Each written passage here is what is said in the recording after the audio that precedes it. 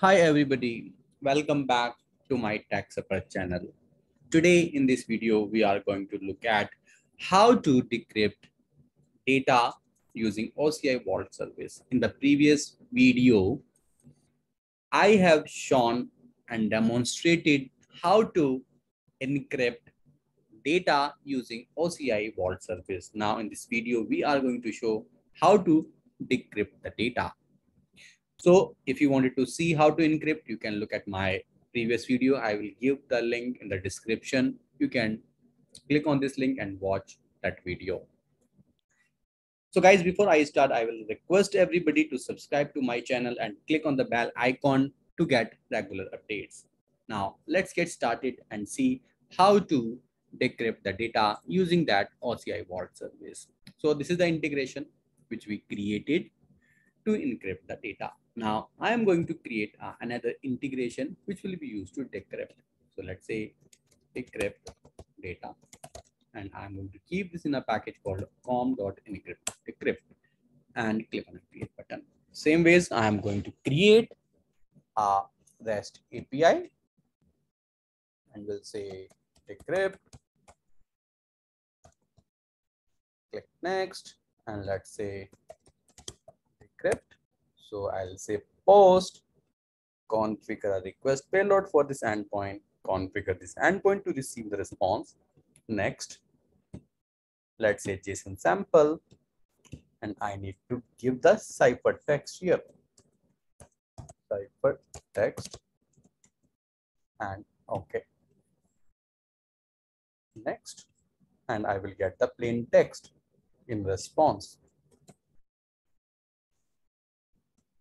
Plain text.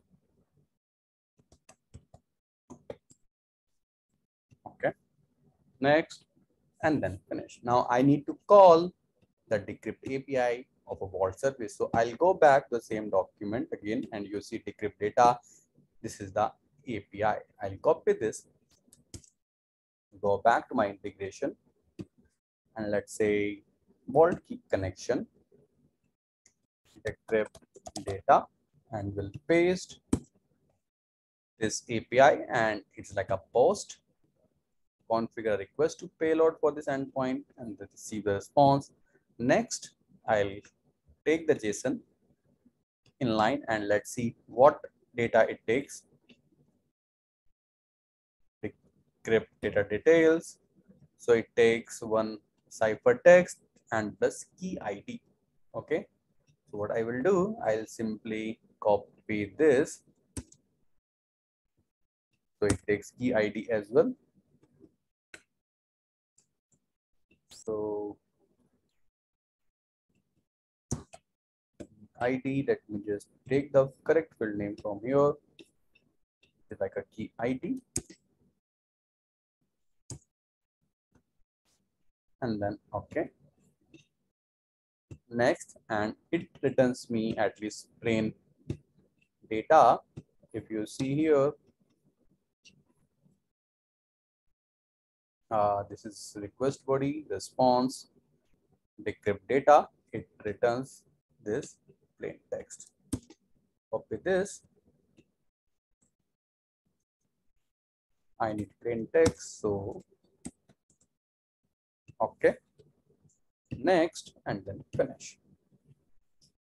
Now here, I need to take the key ID.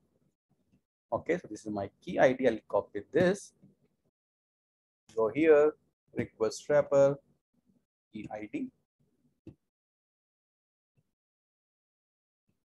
Paste it here, and then ciphertext. This is my ciphertext. Validate, and then close. Now, when it will decrypt, it will give me the data in base 64. So I need to decode that. Okay. So the response, it will return in the decoded base 64, encoded base 64. So I need to decode it. So I'll use decode base 64 function. We'll put it here, and then we'll put that response.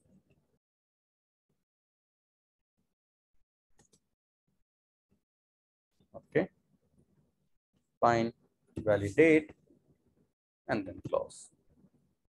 That's it. Let's try to enable a tracking. Ciphertext, save, and then close.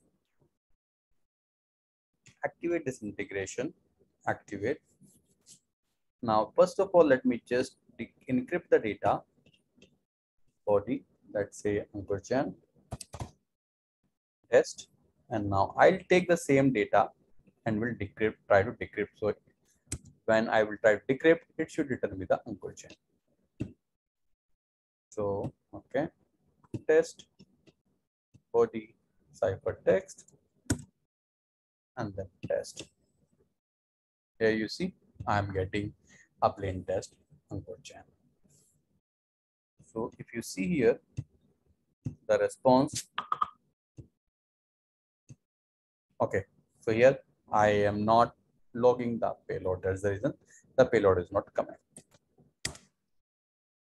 So guys, this is how you can decrypt the data with the help of OCI Vault service. If you like this video, please like, comment, and share. And please don't forget to subscribe to my channel and click on the bell icon to get regular updates. You can find me over LinkedIn, Twitter, Facebook, Pinterest. You can also see my blog, https://www.techsupper.com. Thanks for watching the video. Have a good day. Bye-bye.